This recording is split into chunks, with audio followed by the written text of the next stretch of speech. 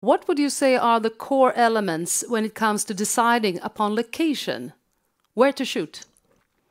I mean, I hate to, simplify it and also maybe, share the kind of, I don't know if you want to call it dirty little secret, so to speak, but not such a secret.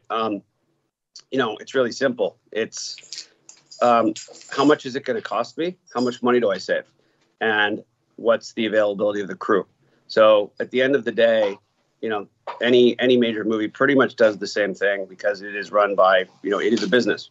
So it's going to be about me or whoever it is saying, let me budget this in 4 locations or 3 locations, see what kind of incentive I get from that location, see how much it costs me after that incentive, whether it be flying in the talent, the cost of the local, kind of transportation, lodging, and availability and cost of crews. And, unfortunately, the place itself is second.